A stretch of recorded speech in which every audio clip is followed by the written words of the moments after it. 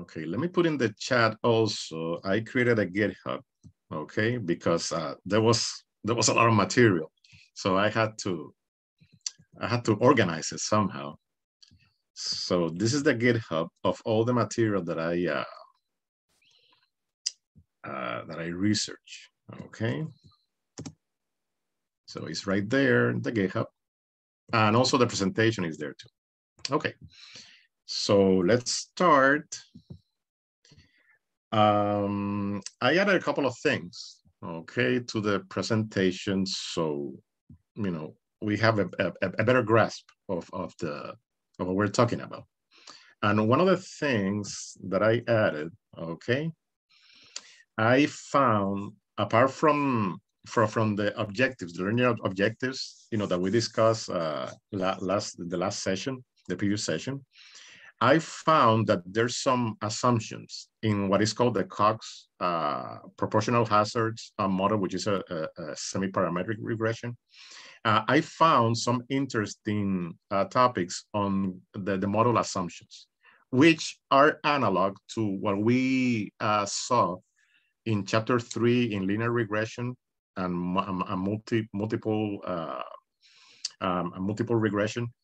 Some of the assumptions that you should be aware. So I added that to the presentation. So let's have a quick review of what we talked from the previous sessions, and then we can start, the new discussion. I inserted a meme here that I found that is very interesting and basically sums up what is censored data. Okay, and here the meme says, you either die a hero or you live long enough to become right censored. Okay, nice. So nice, right? So let's say that you start reading the novel, right, and there are many characters there, villains, heroes, and all that. So the hero, if it doesn't make it, then it becomes it becomes a statistic, right? It becomes the event. If not, then it escapes and it becomes censored data. So sometimes censored data is nice to achieve, okay, depending on what are you studying. So remember that those censored data is the ones that they didn't arrive to the event that we're studying, okay? They didn't arrive at the end of the time frame, or the time frame that we are researching, okay? So we talk a little bit about synonyms for survival analysis, reliability analysis, time to event, which is the correct term. Okay, survival analysis comes because of the health, background. Okay, there's some nice from Statistics. There's some nice videos. He hasn't completed the whole. There are supposed to be 8 videos. I think he's in the 4th. So, but if you subscribe, in the YouTube, you'll get a reminder of when he's researching. And as a matter of fact, the one that I wanted to make sure that I saw is not there, which is the 5th one, which is about hazard functions. Okay, so we talk a little bit about type of censoring. Remember that there's right censoring, left censoring, interval censoring. For now, we're just centering in right censoring. The ones when we know the status of everyone that we're studying, every person, every object we're studying.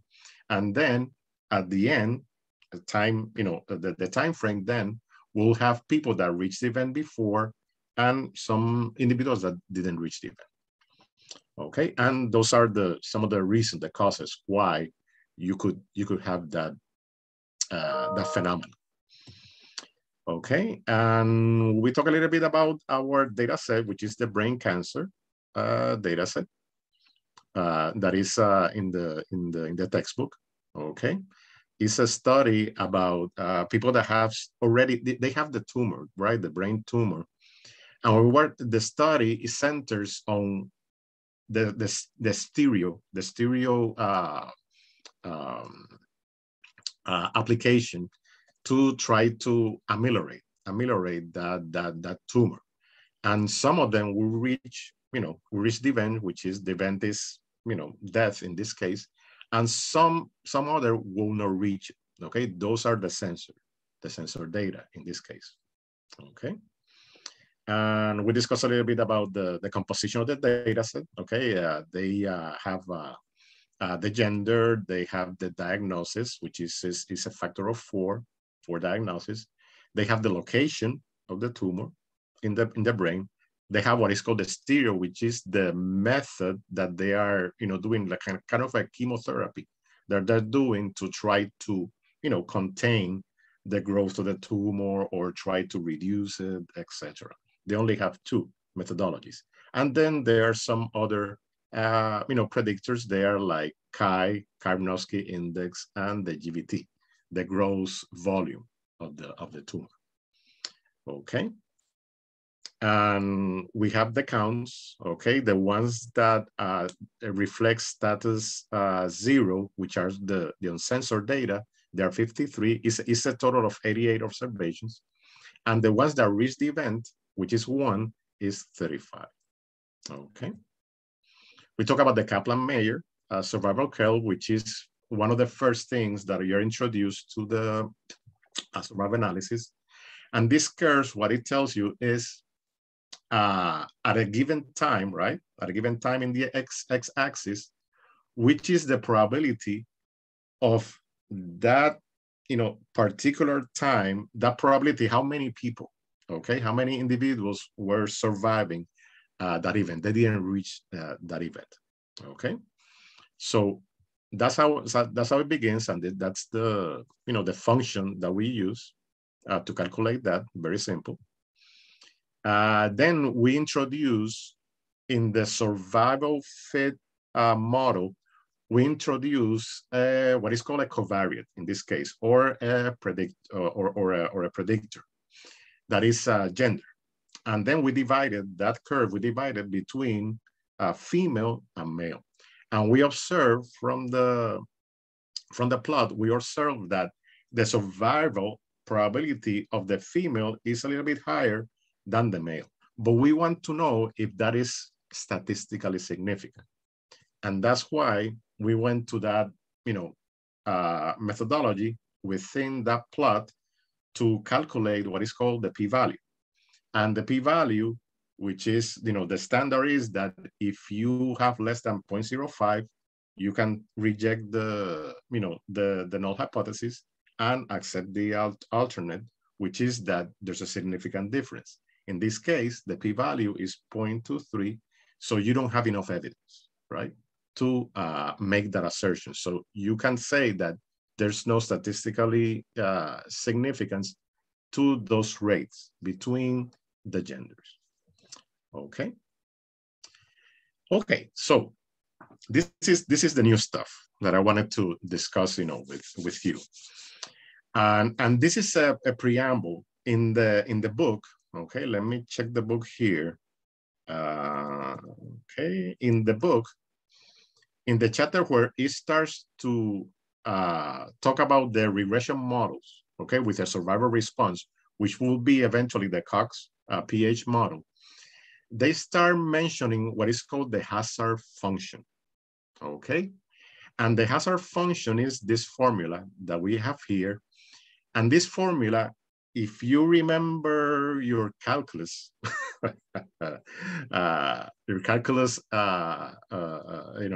class or lesson, they introduce us before doing, all those nice things about derivatives and integrals and all that.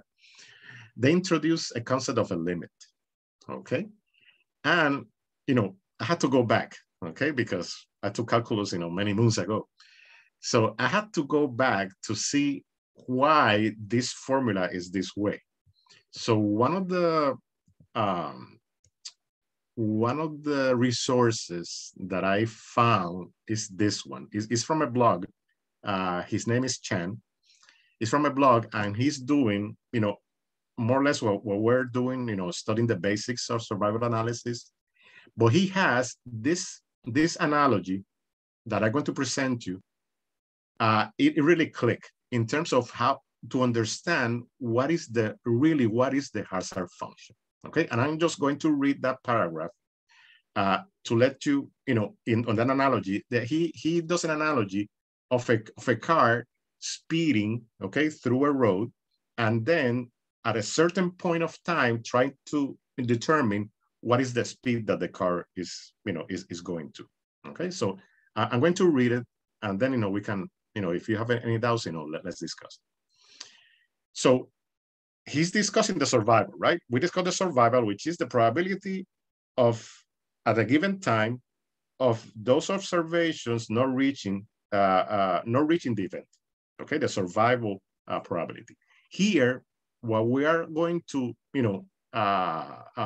work around is what is the risk, okay, or when at the time, when is that event happening? Okay, which is kind of a reverse, is the other side of the coin. So let me read it. The other quantitative function of interest in survival analysis is the hazard function, okay? And is mathematically is known as H parenthesis T. I always found the hazard function a bit difficult to interpret.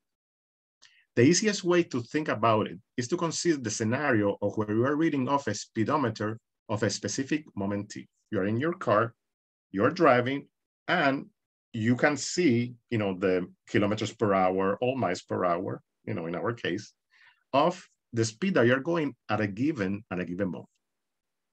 So at this specific time moment, the speed you are traveling, let's say, is 40 kilometers per hour. What this means is if you travel at the specific rate for the next hour, you will travel 40 kilometers, right? Okay, because it's a rate, right? A speed is a rate. Distance, right? Distance by time. But of course, there will be fluctuations, and you will go faster or slower than 40 kilometers per hour. So it doesn't really give you the specific distance you will travel. Okay, so for example, let's say that I started, from my home, I started to go to my job. And in that instance, I reach 40 kilometers per hour in any instance between my home and my job. But the thing is that even though I reach that speed, there's going to be fluctuations between it, right? For example, when I start accelerating from my home, I'm going to, traverse some distance that is not going to be equal to that average, okay, of 40 kilometers per hour. So that's why he's saying that we don't know exactly what is the distance, really, because there could be fluctuations. Now, so in other words, what does that 40 kilometers per hour mean? All it tells you, and this is why it's in bold, all it tells you is that at any given moment in your travel, okay, in your travels, that was the speed that you were, that you attained. Okay, it doesn't tell you how many, how many miles, how many kilometers you travel, because that's going to be dependent on each of those instances. Okay, and each of those speeds. So all it tells you is that at any given moment you're traveling this fast. Importantly, implicit this is the fact that you have already traveled some amount of distance. Okay, maybe it's not 40 kilometers, maybe it's less, maybe it's more, but you have traveled some distance. So in a nutshell, that is the hazard function. Okay, put it in analogy, right? Put it in the survival scheme that we are saying. We're saying is that at any given moment of that function, there's going to be a risk, okay, because it's not a probability as the equation you can see. There's a probability at the numerator, but the denominator is that change in time, okay, that delta in time. So it's not really a probability; it's more like a rate, like the speed that we were talking about. Okay. So, what do we call this? Well, there are many names for it, but usually in health is called what is called the force of mortality. Okay, which is at any given instance in time, you can find the risk, okay, as a percentage, right, the risk of attaining that event.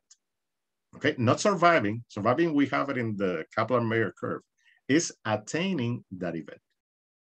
Okay, in terms of, you know, time to event, which is the broader name for survival analysis, basically it's called a conditional failure rate. Okay, in other words, there's going to be some kind of time, okay, on time where depending on certain circumstances, you're going to reach that event, or there's a risk of reaching that event. The more time it passes, that's a presumption, the more time it passes, the larger risk of attaining that event. Okay, any questions so far? Good, you're with me?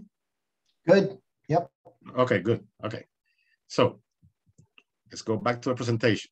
So now that we have the hazard function, what are we going to do with it, okay?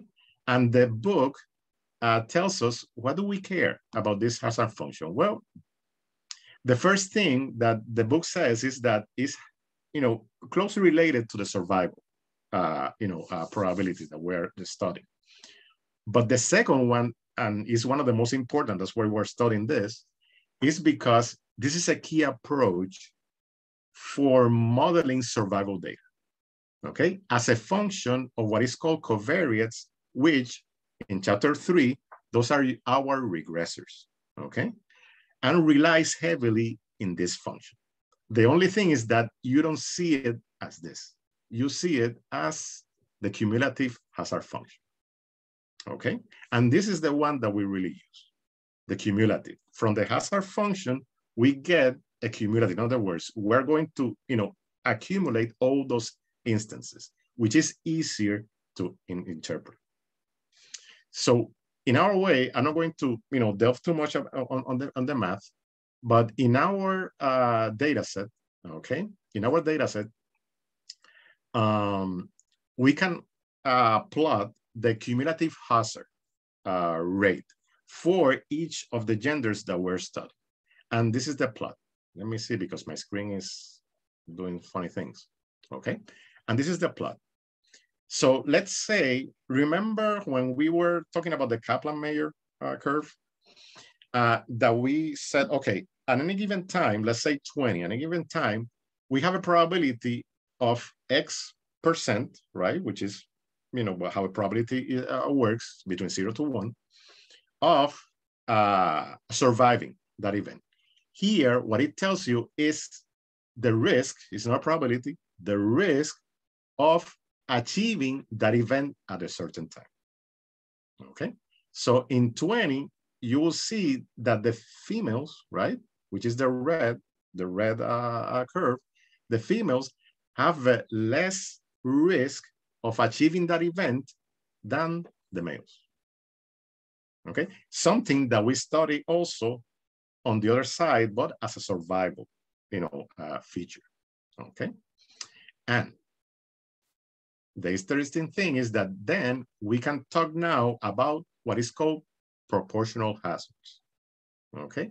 Which is the base for that COGS proportional hazards model. And this is the equation. I found another source, okay, that give us the equation, but now in a format that we can, you know, usually visualize that this is really a regression, okay? You have HT, which is the hazard function, right? And then you have exponentially an addition of the covariates with their, you know, with the coefficients, right? With the beta. A question for the, you know, for our audience, okay? In this case, Federica and Jim. What does that formula, you know, reminds you?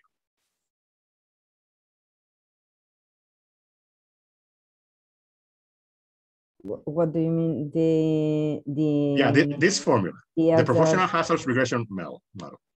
What does that formula reminds you? Aha. The logit from logistic regression. Excellent, bingo, bingo. Logistic regression, okay? Mhm. And remember that we talk in the logistic regression, we talk about that the outcome, right, is really a log of an odds ratio, right? Okay, we talk about that. And then when you take the log out with the exponential function, then you get the odds ratio, which gives you a parameter of comparison, okay, between the outcome, because it's binary, right? Usually binary or multi-class, but let's take binary, between one state or the other. Okay, which is likely more, more probable to occur. Okay, the same thing applies here. Okay, think about logistic regression, but in a survival time to event analysis. Okay, so some of the things that are important to consider in this, Cox, he's the author of this, he's the one that created this model, because and it's the most popular regression at that point. It is important to emphasize that the relative risk doesn't depend on time. That is, time is constant for the same pair of values of any feature. So the hazards are proportionally independent of the time. Okay, that's one of the assumptions. And the other is that this is a semi-parametric model. What we mean by semi-parametric is that we rely more on the data, okay, to get, our statistics. In a parametric model, we rely on those, random numbers, those hazard, rates, which could be modeled. We rely on a certain distribution, and there are models for that. Okay. For example, I stumble on the Weibull distribution, which is usually used for modeling time to event, and other model, exponential and all that. Okay, but this one doesn't rely on that. It doesn't care about the distribution. It cares about the assumption that the proportional hazards are going to be independent of the time, okay, of the event. Okay, so I think now we can understand better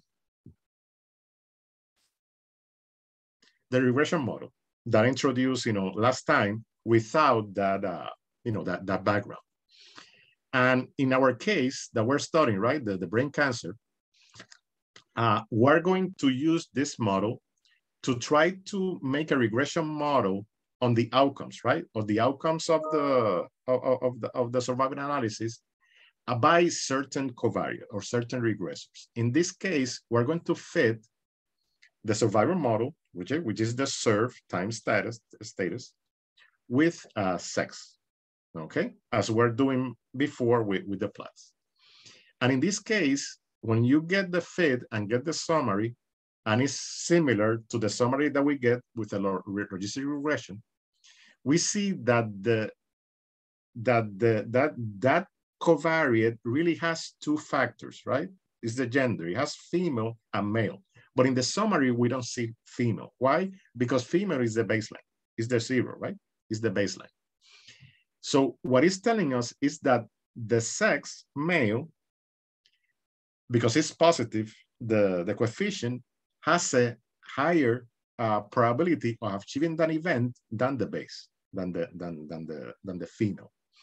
Yeah, exactly. It's 1.5 times higher right. the risk of getting brain cancer for male than female under this condition.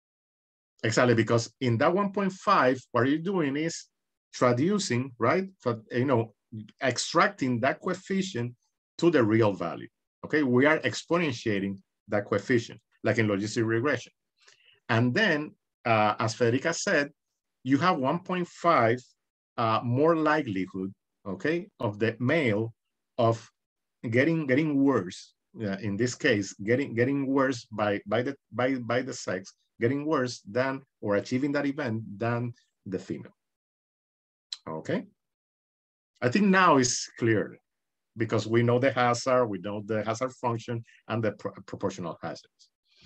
And in this case, okay, my screen is doing all kinds of stuff. Okay, that's good. I think the laptop is, is dying. Sorry. Okay, so in this one, we're going to use all the regressors, all the covariates that we have available. And we get another summary with all the regressors. Remember that there's a baseline, okay, for it. And then we get some p-values, right? Significant, statistically significant, indicators. And as you can see, there are only two right here that are, statistically significant according to the p-values, which are the diagnosis of the HG glioma and the Karnofsky index. Okay, and you get the your confidence intervals, etc. So if we want to visualize this in a plot, okay, this will be this will be the plot to visualize the predicted outcome of all those regressors by time. Okay, can you see it? Because my screen is making it's flashing like doing things, but yeah, then it should stop. Okay, good. Okay, so that's basically the in logistic regression, that you have this sinoid, right? Sinoid curve. Well, this is the curve, for that model. And then you can have coefficient estimates, right? Okay, because you have the confidence intervals, and you can have a picture of more or less, which are the coefficients that have a probability of going to zero. That's why they're not significant. And some of the ones that are highly significant, that they don't have a high probability of turning zero. Okay, like the glioma and also the Karnofsky index. Okay. How are we doing so far? Good. Okay. And then you can use this model then to predict. Okay, predict unseen data, like we have done, with any type of regression. You can, if the model is sound, right? If model is sound, then you can use to predict a new unseen data. Okay. So let me see.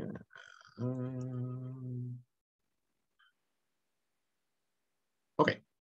So I told you that I found some interesting theory about the assumptions of this model, because it's a regression.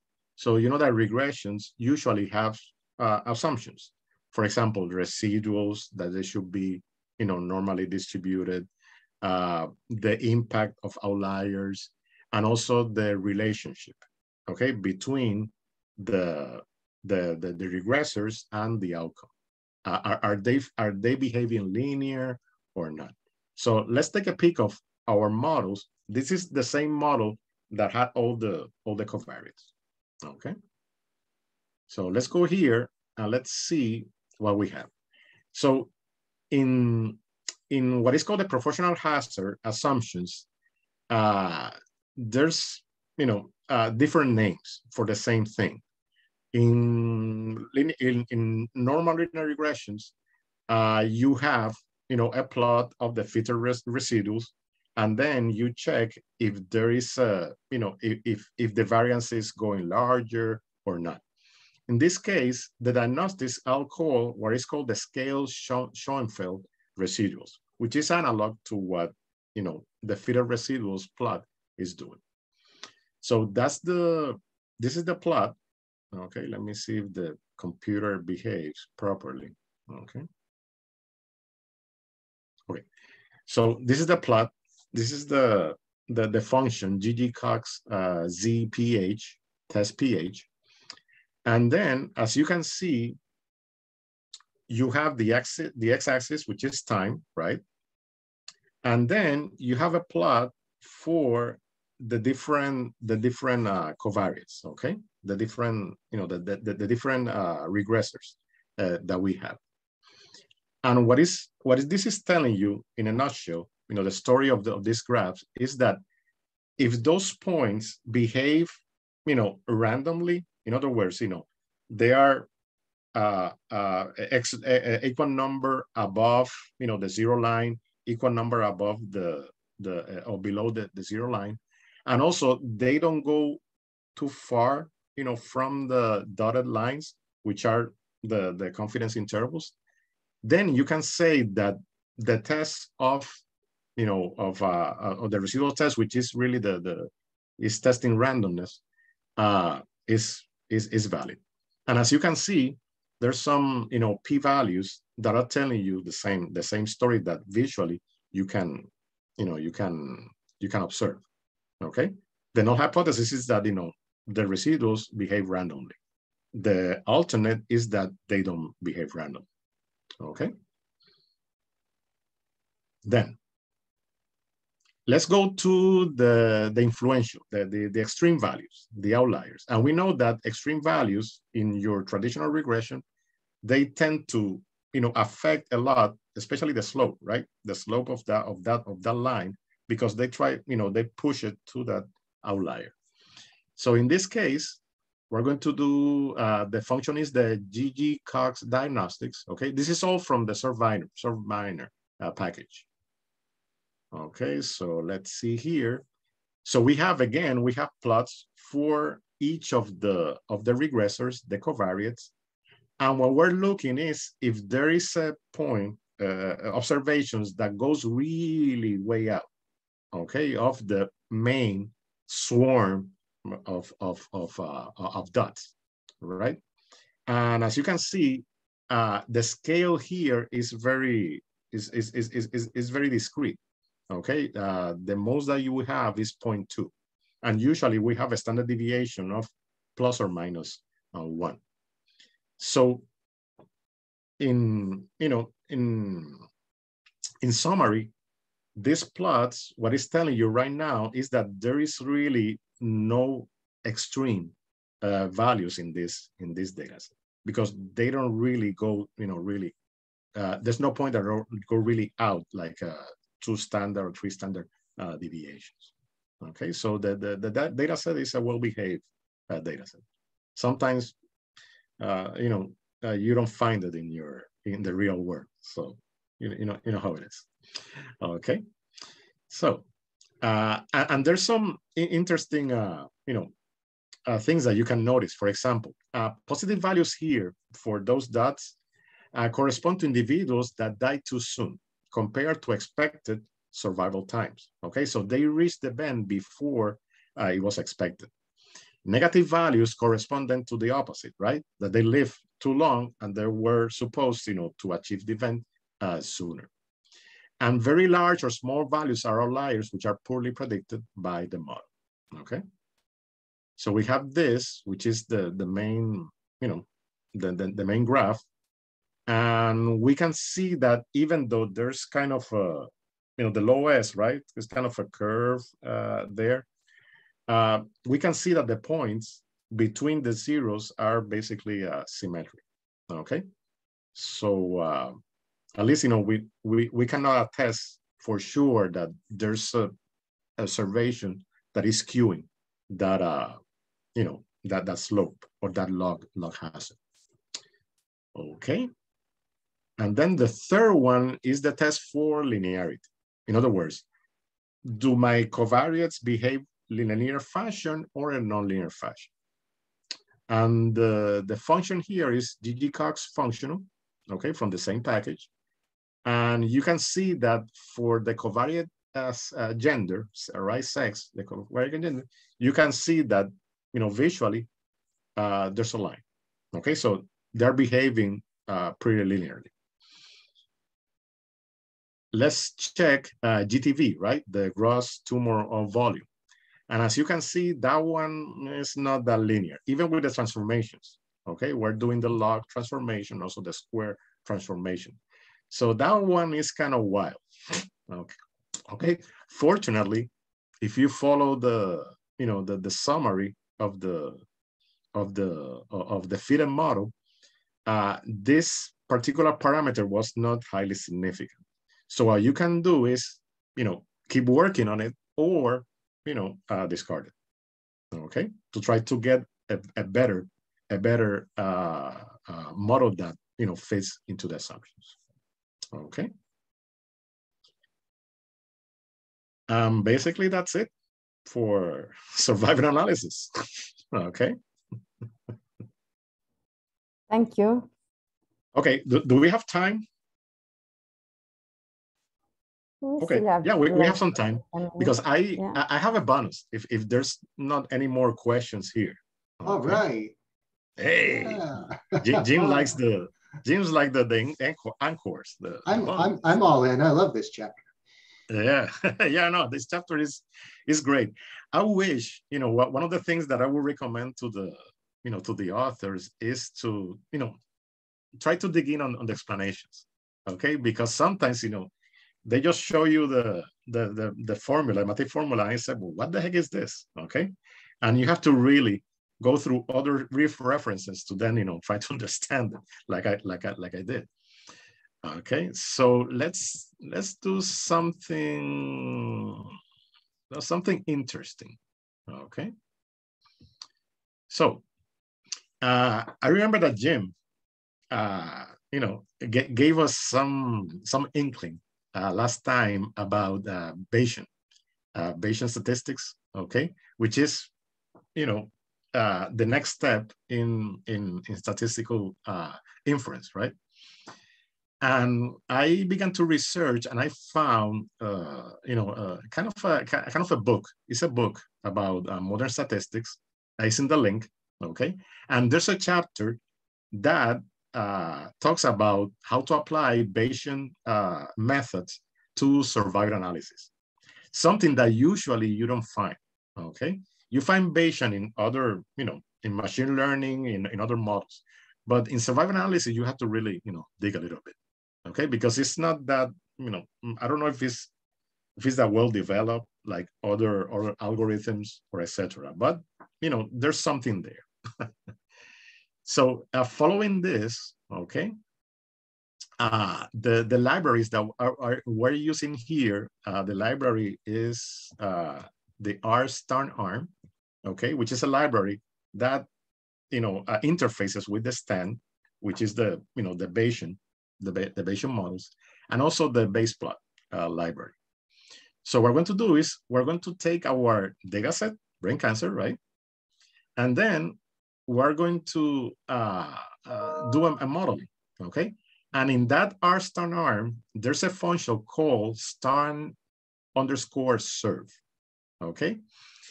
Okay, caveat here. If you install that package from CRAN, okay, if you install that package from CRAN, that function is not going to be available because that function is still in development, okay? So you have to go to the GitHub, okay, and install a particular, branch. It's called feature survival from a particular branch, and then you can find the function. I had to do that. I had to do all that research, okay? But once you have it, then you can use that to model survival models with Bayesians. Okay, so I already run it because depending on your machine, it could take some time. In the summary, doing the same process that we did with the gender, right? Fitting the model with the gender. This is what we get. Okay, let me check this here. Okay, this is a summary of the Bayesian model. As you can see, there is really no priors. Okay, we're just taking the model as it is, and then we're analyzing the posteriors. So this is the summary, and I'm not going to delve too much in it. Okay, the script is in the GitHub, so you can also run it. Remember that you have to install from the GitHub. Okay, from the GitHub, not from CRAN. You're not going to find it, this function. Then I did another fitting of the survivor model, but adding also the stereo. And I was very interested on that one because the stereo is the chemotherapy methodology that they're using to try to see if it is effective to control the tumor or not. Okay, to prolong the longevity of the patients. Okay, so this is the summary here. Okay, it's the summary, and because usually we don't, it's harder, to get some information from tables, for example. Well, the base plots gives us a help in terms of traducing that information into a plot. So if you can see to my right, okay, to the right of the RStudio, these are the coefficients estimates, okay, for the gender, okay, sex male, and for the methodology SRT of the stereo, okay, stereo SRT. And as you can see, there's a line. I don't know if you can, see it, but there's a line, dotted line, that is the 0. Okay, so what it's telling you here is that in the estimate, in the Bayesian estimate of the confidence interval for sex males, there is a chance that that coefficient could turn to 0. Okay, because it goes to the negative side. In the SRT, it doesn't.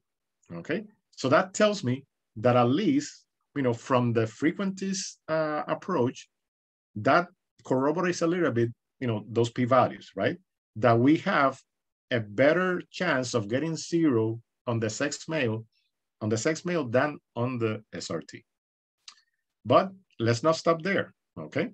Let's add some distribution, okay, from the random samples that we did to create, this model. So if we go here, okay, then now, instead of the estimates, now you have the whole distribution of the samples for each of the coefficients of the covariance. And now you get more information, right?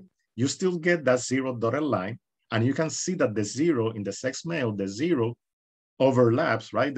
These areas of confidence intervals overlaps the 0. Okay, so that tells you that there's a chance, a good chance, that could be 0. In other words, could be not significant. But then in the SRT, the stereo SRT, you see that even though it touches in the tail is the one that is not shadow. Okay, so the confidence intervals are the areas that are shadow, and in the confidence intervals, it won't touch 0. Okay, so this is another approach that you could use, right, to get more inference into your coefficients for those covariates. Okay, which is more than just a p-value, right? Also, you can theorize on the risk here. Okay, what is the risk of a person that is male, achieving the event? So you can calculate, because there's a distribution, you can calculate that in that area. Okay, the same thing for SRT. So you can go a little bit deeper on your statistical inference, not just, null hypothesis or alternate. You can do, a couple of interesting things here. Okay, so this is it. This is all I have. Yeah, thank you. No, this is good. This is really interesting. Yeah, play with it. I'm looking forward to join the Bayesian group. Whatever they are, or maybe a new cohort.